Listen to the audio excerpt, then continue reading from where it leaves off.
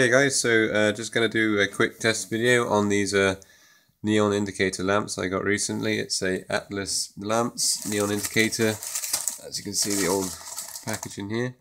Neon indicator lamp, the Beehive style. 200 to 260 volts in at 5 watts bayonet connection, and looking at this mark here, that looks like XMOD, but I could be wrong. But yeah, pretty cool old school packaging. It is new old stock, so.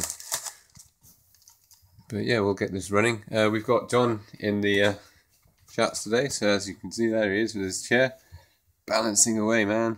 Cool. Want to try a 360, John? He's pretty good at it. Awesome, awesome. That's cool, man. Awesome.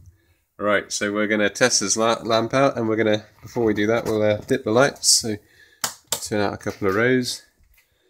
Variac on. There we go, we'll 0 volts, so we'll close the safe block.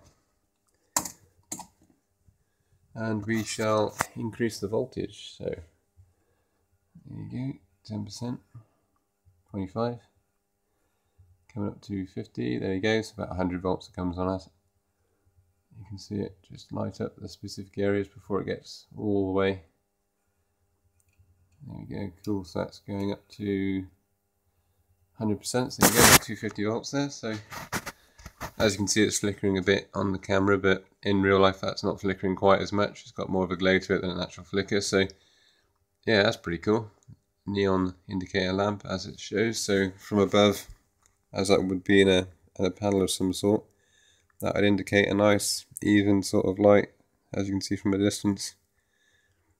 So yeah, that's pretty cool.